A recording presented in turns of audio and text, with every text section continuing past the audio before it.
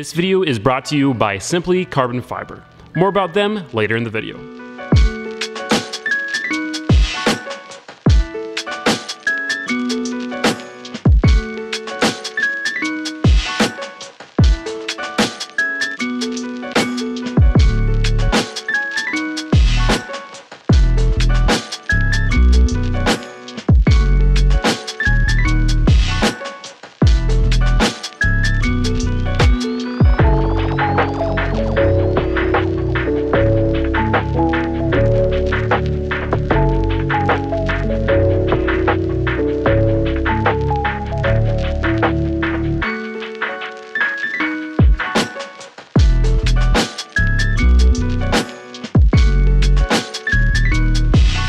This video's shop upgrade is huge. Here we have two Langmuir Systems arc flat welding table blocks. This is my first welding table.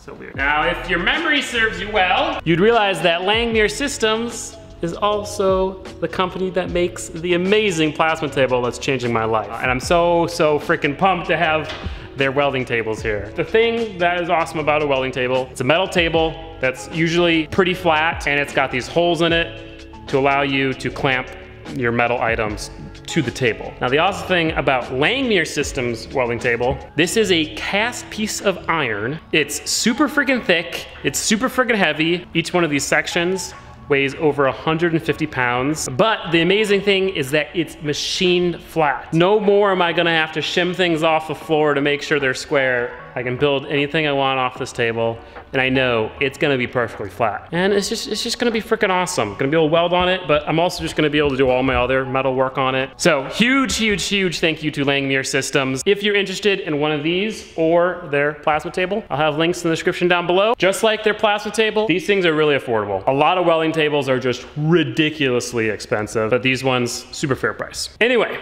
let's get to the Eclipse. In the end of the last video, we were about to start working on the chassis, and then disaster struck in the form of running out of big wire and gas, but got wire, got gas. So it's time to start building the chassis for real. We're gonna start by mounting the subframe off the main frame rails that we're gonna make, and then we'll go on to the main hoop of the cage, then we'll make the back beams, mount the top hats. First things first, I have to measure the front.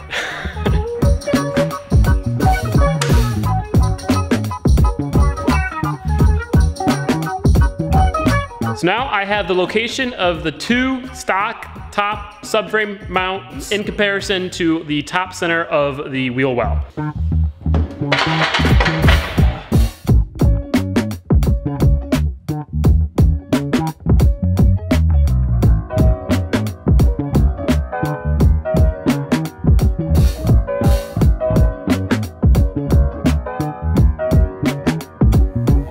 I did it!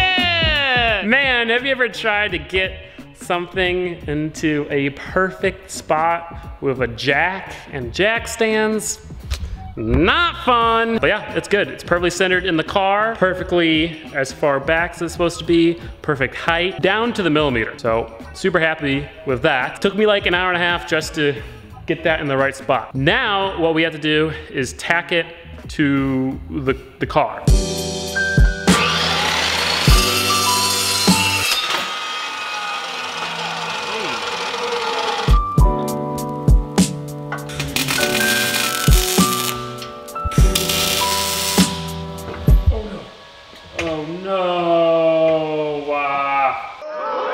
Mother, I bumped the damn thing. Ugh. Now I gotta frickin' remeasure everything because I was an idiot and I bumped the jack.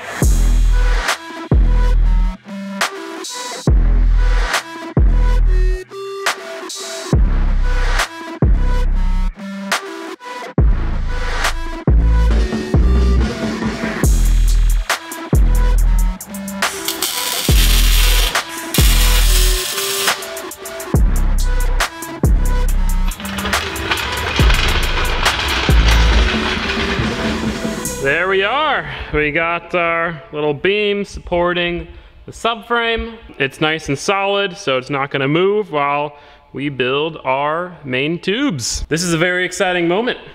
Time to break out the Rogue Fabrication tube bender.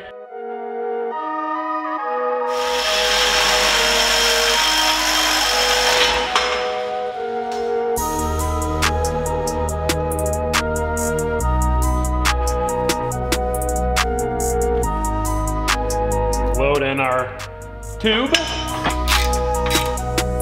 Now we're ready to bend.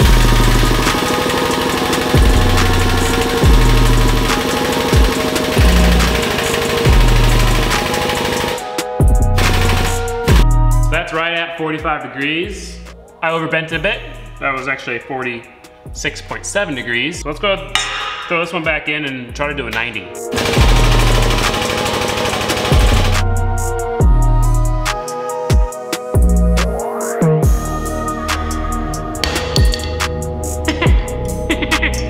This is nice. I overbent it yet again, but I think that's because I'm calculating or feeling out the spring back a little bit too much. So we'll be able to use this kind of as a template. I could sit here all day practicing with the bender, but I'm a fan of learning by doing. Let's try to make a tube that connects the plate to back here.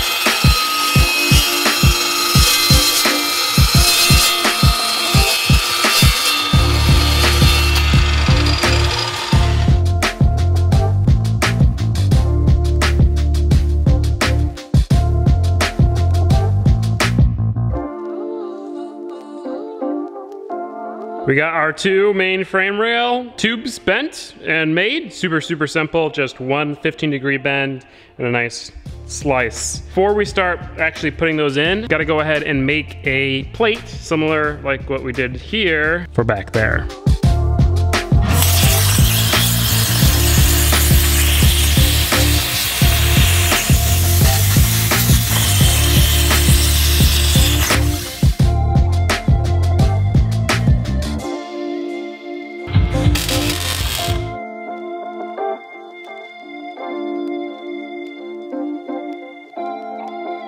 Plates are done. The location of the subframe is super important in terms of alignment, and the only adjustment that this thing is going to have is the top hat. But we wanted to add another way to be able to adjust things, and so the mounts for the subframe themselves are gonna have lots of adjustment built in. So pretty much the entire subframe will be able to slide forward, backward, and kind of tilt left and right ever so slightly. Now I tried to make this mount one piece, which worked great with thin steel, but that didn't really work when the steel was 3/16 inch thick. You know, it's bad. So we're gonna have to do it individually, individual parts. We're gonna make a little notch in the tube and then weld this into the tube. So let's do that.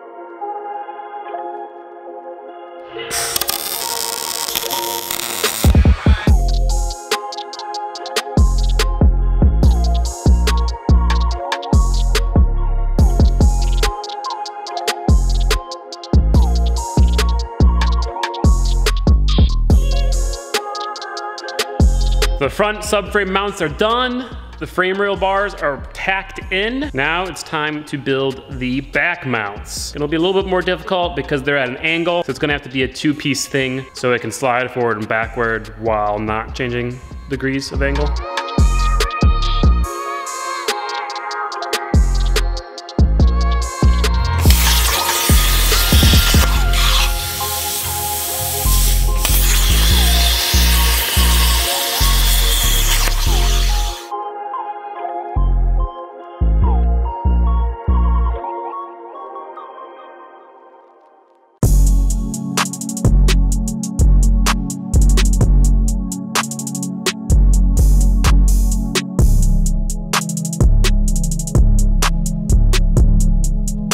I used to use the pulse setting on the HTP invert TIG, and my God, it is a game changer. It pretty much helps you not overheat the piece that you're welding. It does that by not going full power all the time. So it does full power, then backs off, then full power, then backs off. So shout out to this machine right here. I'm gonna TIG weld more often because it's so much more fun that way. Now that these parts are done, it's time to break out the tube notcher.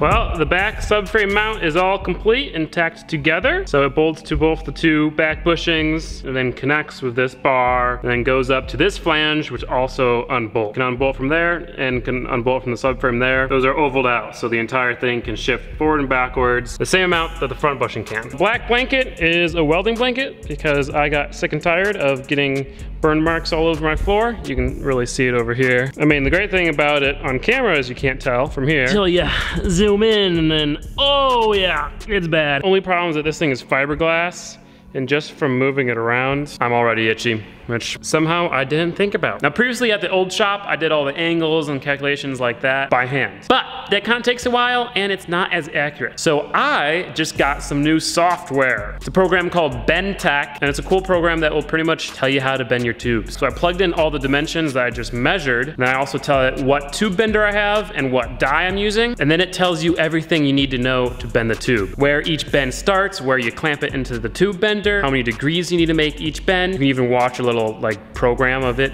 running. It also tells you the total length of it, how much it weighs, how much it costs, blah, blah, blah, blah, blah. It's very awesome. So I plugged in all those numbers. I need a 110-inch long piece of tube, two 30-degree bends, two 60-degree bends.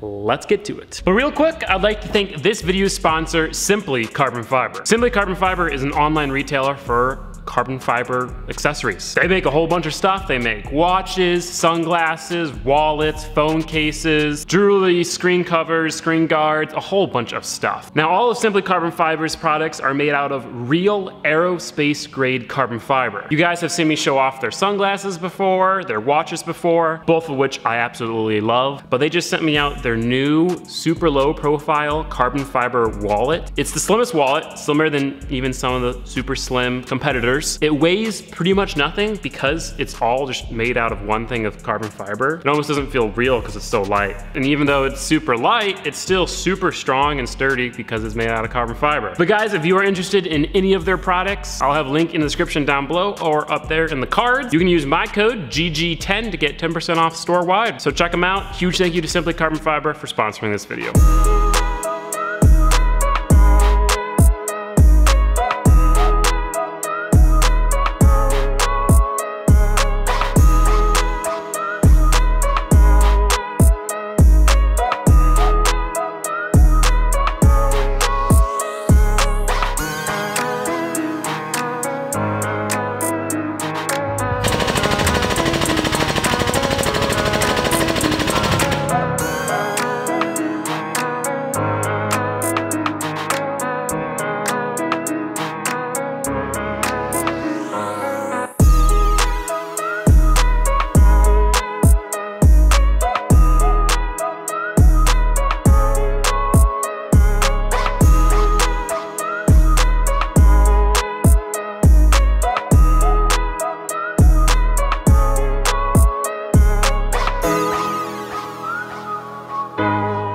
Combination of this tube bender and that program, best investment ever. First try took me like 20 minutes, and it's nearly perfect. Did mess up one thing. I bent the bottom angles a little bit too much, so the tube actually kind of goes in compared to the body a bit, but that's actually good because I wouldn't have been able to weld all the way around the bottom of the tube if it's right up against the car. It hugs both the corners perfectly. Freaking awesome. Ah, it's so sick.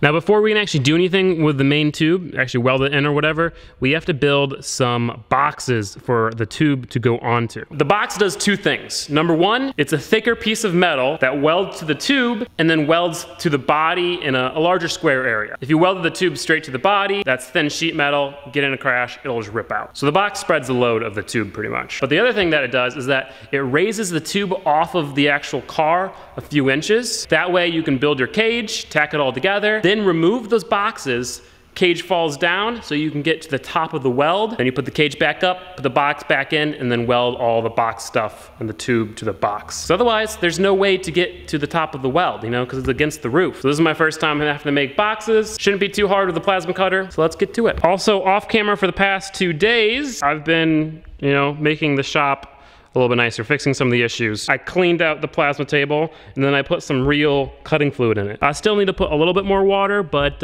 it is much higher, because you guys were complaining about that. And then we also fixed all of the air leaks, because a bunch more air leaks came back. I actually kind of feel like I can hear another one.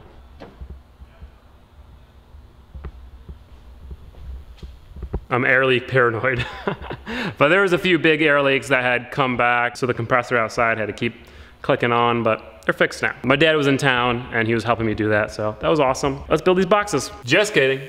The metal shop unfortunately did not have the right metal in stock, so I'm gonna wait a few days until they have it. Instead, we're gonna work on mounting the top hats, which is the last suspension point. When Mateo calculated the new geometry, he also moved the top hat location to have a little bit less caster. And so we have to build a jig, again, off the front of the subframe that locates the top hat. And then after we build that jig, we can start bending some tubes, doing some welding to actually mount a top hat, or make a mount for a top hat.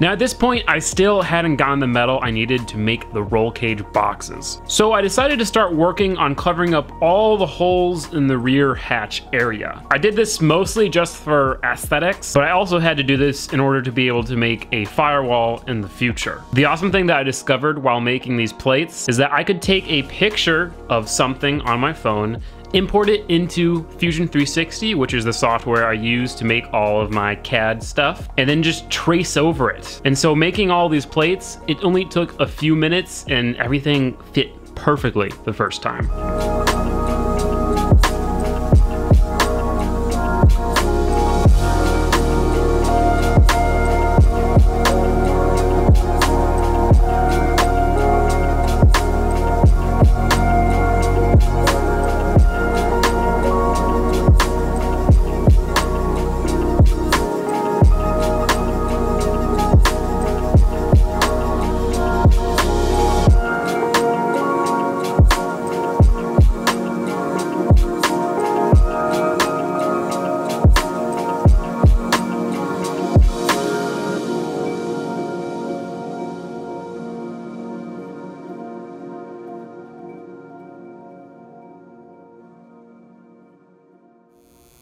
I've always wanted one of these.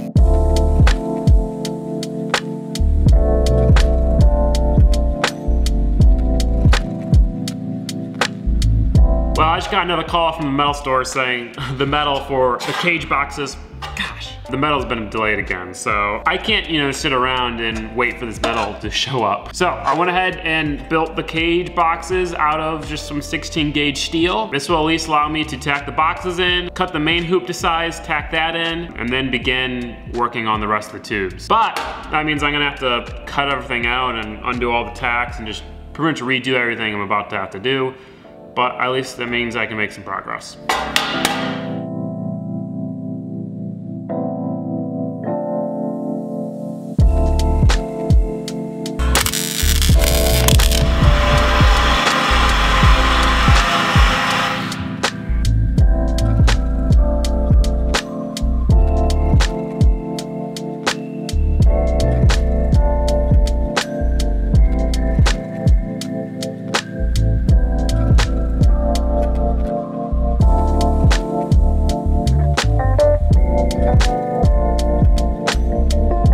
The main hoop is in for the first time. Obviously, since it's just tacked together with 16 gauge steel on the bottom, it's still, it moves around a little bit. The ratchet strap will hold it in place along with the tack welds. At least it will hold it enough to roughly build the next bars. So there's gonna be a bar coming up from the top corner, going down the line of the C-pillar.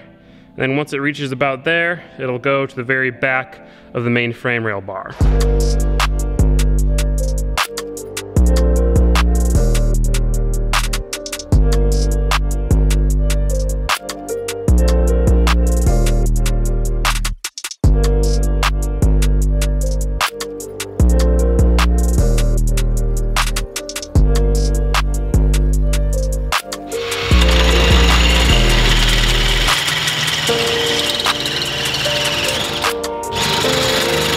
So I got the C-pillar bars and the start of the bars that will mount the top hats all bent up and somewhat cut to shape. Before we can do anything else, we have to actually make the real cage boxes and actually, weld them all up. The good news?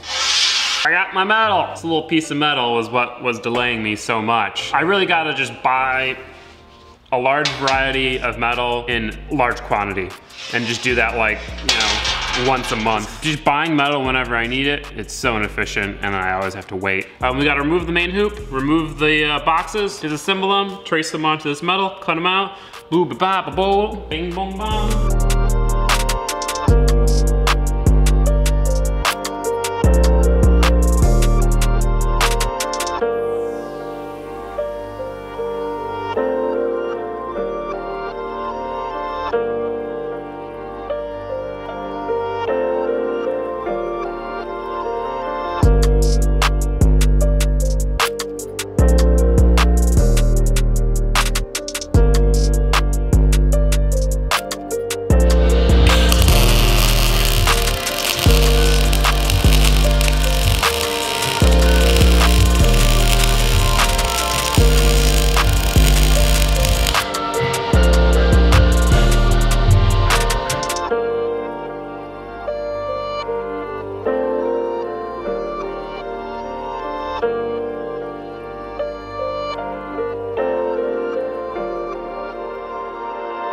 Well, I got the cage boxes all welded up, MIG welded on the inside and TIG welded on the outside. Super happy with the way these came out. Super strong, super pretty too. So let's go ahead and tack these into the car and then tack the main hoop back in.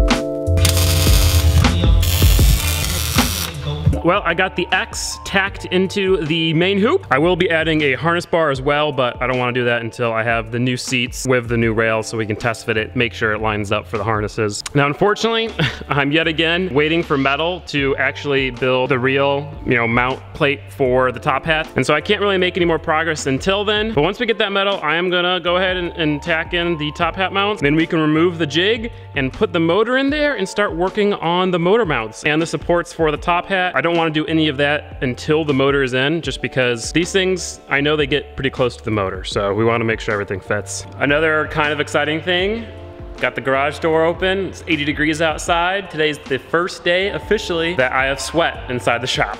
Also good news, I got the head off of the new motor. Everything looks perfect. So we'll get this motor put back together in the next video, put the transmission on, and then put it into the car and mount it. If you guys want to watch that video right now, you can head up there. I appreciate everyone who does that. If you guys want to get entered for your chance to win the car, you can check out powerjdm.com. Every $1 spent on either awesome merchandise, like this Gingium Racing Co. hoodie, or on car parts, they've got a bunch of car parts, will give you one entry to win this beast. And I do have an update on the giveaway in the next video, but for now, thank you so much for watching. I hope you enjoyed. Have a great day. Peace out. Goodbye.